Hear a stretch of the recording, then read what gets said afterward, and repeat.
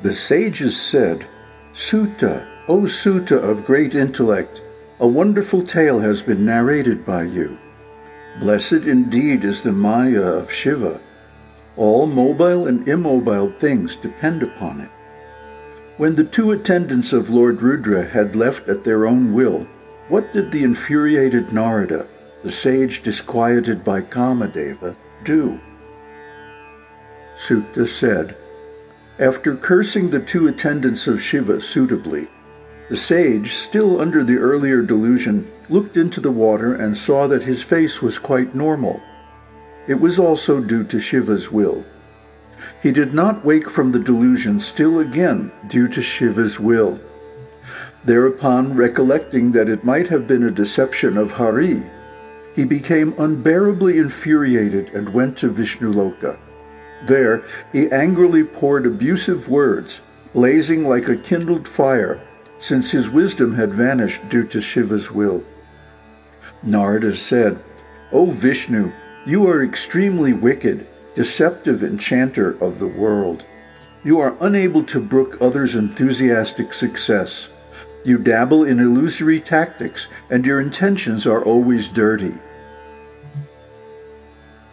Formerly, you assumed the form of an enchantress and showed your deceptive power. You made the demons drink liquor and not the nectar. If out of pity Shiva had not drunk poison, O Viṣṇu, all your illusory tactics would have been quelled, since you take pleasure only in deception. O Viṣṇu, a deceptive path is extremely attractive to you. You had never been of saintly nature, but the Lord made you free from control. What is done by Shiva, the Supreme Atman, does not seem proper. Thinking of your influence and strength, when you act independently and seeing the way you go, he has now repented. He has announced that a Brahmana is superior to all, thereby making the Vedas pronounced by him authoritative.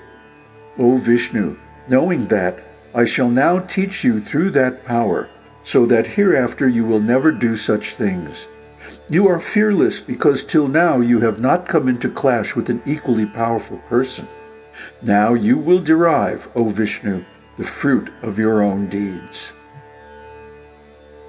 After saying this, the sage, still under the influence of Māyā, furiously cursed Viṣṇu, thereby exhibiting the superiority of his Brahminical power. "O Viṣṇu, the enchanter that you are, you made me distressed for the sake of a woman. O Hari, you shall experience misery in that human form which you initiated with your deceptive tactics. Your allies will be those whose face you assign to me. O inflictor of miseries upon others, you shall get the misery of separation from a woman. You shall have the travails of a human being deluded by ignorance." Thus Nārada, himself deluded by ignorance, cursed Hari. Viṣṇu quietly accepted the curse, praising the Māyā of Shambhu. Thereafter Shiva, of great divine sport, withdrew his enchanting Māyā, whereby Nārada became wise as before and free from delusion. When the Māyā vanished, he became as intelligent as before, regaining perfect knowledge and becoming free from distress. He was surprised at his own action in the meantime. He cursed himself after repenting again and again. He praised the Māyā of Śiva, which could enchant even wise people. On realizing his mistakes due to illusion, Nārada, the most excellent of the devotees of Viṣṇu, fell at his feet. Consoled by Hari and freed from wicked ideas, he said, "Being deluded and evil-minded, I have spoken many wicked words to you. O Lord, I heaped curses on you. O Master, please make them ineffective. I have committed a great sin. Certainly I will be falling into a hell. O Hari, I am your slave. Please direct me what to do, whereby I may destroy my sins and prevent my downfall into hell." Saying thus, the excellent sage once again fell at Viṣṇu's feet, and with a mind purified, repented sincerely. Thereupon Viṣṇu lifted him up and spoke affably and courteously. Viṣṇu said, "Do not be sorry too much. Undoubtedly you are my true devotee. Dear sage, now listen. I shall tell you what is certainly beneficial to you. You will not fall into hell. Shiva will make you happy. Deluded by your haughtiness, you disobeyed the instructions of Shiva. The true bestower of fruits according to the actions, he has given you this result. Be sure in your mind that everything has happened in accordance with Shiva's wish. That Lord Shiva, the Supreme Lord, removes haughtiness. He is the Supreme Brahman, the Supreme Atman, existence, knowledge, and bliss. He is free from the three gunas, changes and deviations. He is beyond rajas, sattva, and tamas. He is both saguna and nirguna, with and without attributes. He himself, availing of his own Māyā, manifests into three forms, Brahma, Viṣṇu, and Mahesha. In his attributeless pure form, he is glorified as Shiva, the Supreme Atman, Maheshwara, the Supreme Brahman, the undecaying, the endless, and Mahadeva. Serving him, Brahma becomes the creator and I the sustainer of the worlds. He himself, in the manifestation as Rudra, is the annihilator always. Different from Māyā, the pure being in the form of Shiva is the Sakshin, cosmic witness, and moving about according to his will, indulging in divine sport, he blesses his devotees. O sage Nārada, please listen to a good remedy that bestows happiness, removes all sins, and yields worldly pleasures and salvation. Cast off all your doubts. Sing the songs of noble glory of Shiva. With your mind not turning to anything else, always repeat the 1,000 names of Shiva and his hymns. By his japa, all of your sins will perish instantaneously. After saying this to Nārada, Viṣṇu continued mercifully, O sage, do not be grief-stricken. Nothing has been perpetuated by you. It was Shiva who did everything. There is no doubt in this. It was Lord Maheshwara who deluded your splendid intellect and made you suffer on account of love. It was he who made you his mouthpiece and cursed me. In this manner the great conqueror of death, Kala of Kala, always devoted to the uplift of his devotees, made his own conduct of life manifest in the world. There is no other Lord and Master so loving and pleasure-inspiring unto me as Shiva. The same Parameshvara bestows all power on me. O sage, perform his adoration. Worship him always. Hear and sing his glory. Perpetually pay him homage. He who approaches Shiva by means of his body, mind, and speech is a great scholar. He is called a living, liberated soul. The name Shiva, blazing like a forest conflagration, reduces mountainous heaps of great sins to ashes without any difficulty. True, it is undoubtedly true. The different kinds of miseries arising from sins shall be destroyed only through the worship of Shiva, and not through other means. He who always seeks refuge in Shiva, O sage, is the real follower of the Vedas, a meritorious soul, and a blessed scholar. He must resort to him by means of his body, speech, and mind forever. The different sacred rites of those who have full faith in the worship of Shiva, the destroyer of Tripura, become fruitful instantaneously. O great sage, there are not so many sins in the world as the worship of Shiva is capable of destroying.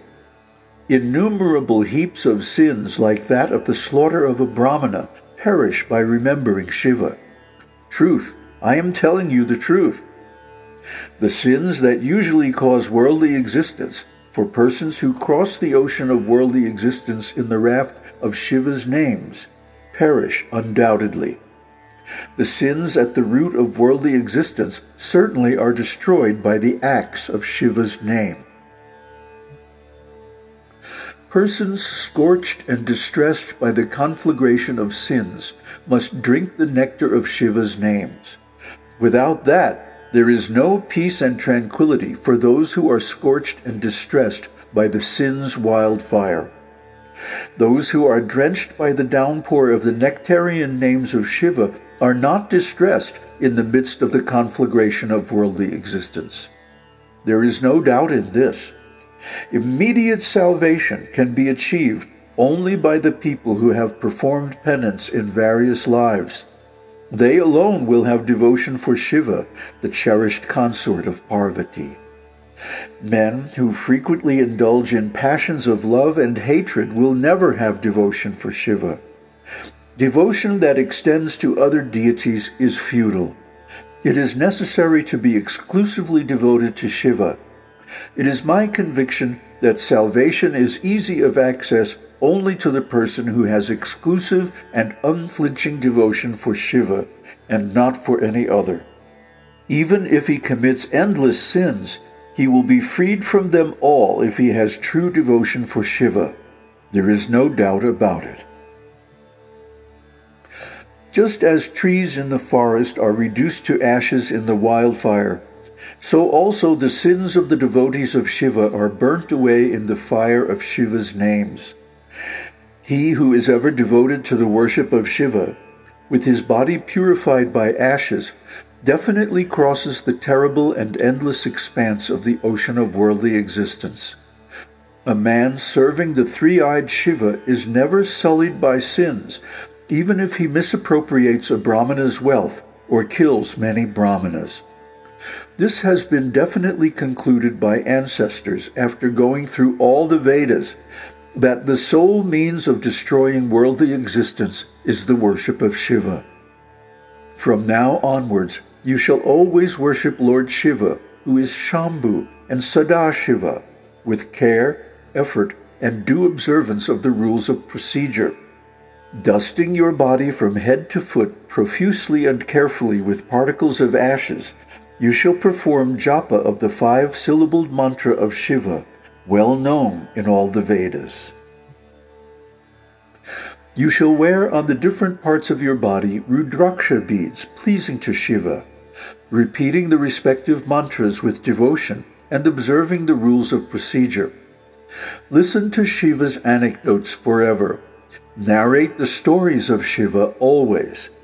Strenuously worship the devotees of Shiva again and again. Without blundering, ever seek refuge in Shiva, because perpetual worship of Shiva bestows bliss. Bearing the lotus-like feet of Shiva within your pure heart, carry on at first the pilgrimage to various holy centers of Shiva, O excellent sage.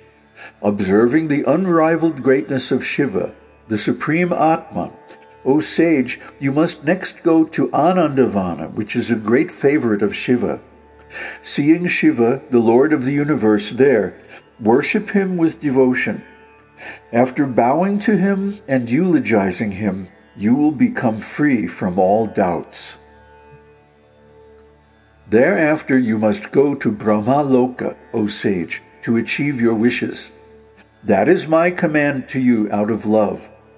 O sage, after bowing to and specifically eulogizing your father, Brahma, you shall ask him many points regarding Shiva's greatness with an endearing mind. Brahma, the foremost among the devotees of Shiva, will narrate to you the greatness of Shiva as well as the hymn of 1,000 names out of love. O sage, from now onwards become a devotee of Shiva, solely devoted to Shiva. You will be liberated. Shiva will grant you his special blessings. After advising the sage thus, Viṣṇu was pleased. Remembering, saluting, and eulogizing Shiva, he vanished from that place.